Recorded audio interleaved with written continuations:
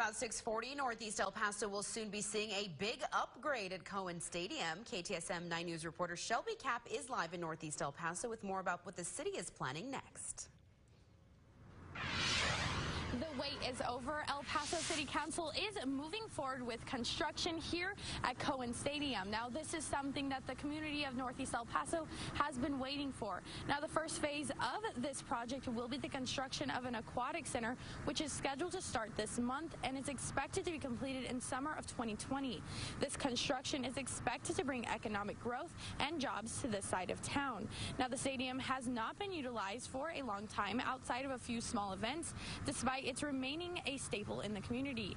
According to City Representative Sam Morgan, this is a major step forward to the modernizing of the area.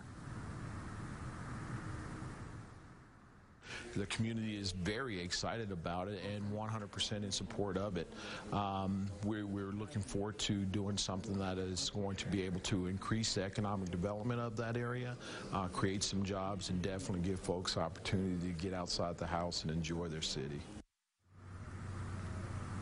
Now, the demolition of Cohen Stadium will begin very soon. According to Morgan, this is part of the site prep that is necessary to begin construction. Now, at today's City Council meeting, plans for construction will be discussed. The meeting will begin at 9 a.m. at City Hall. And if you would like to go and get your voice heard, there will be time for public comment. Reporting live in Northeast El Paso, Shelby Kapp, KTSM 9 News. Thank you, Shelby.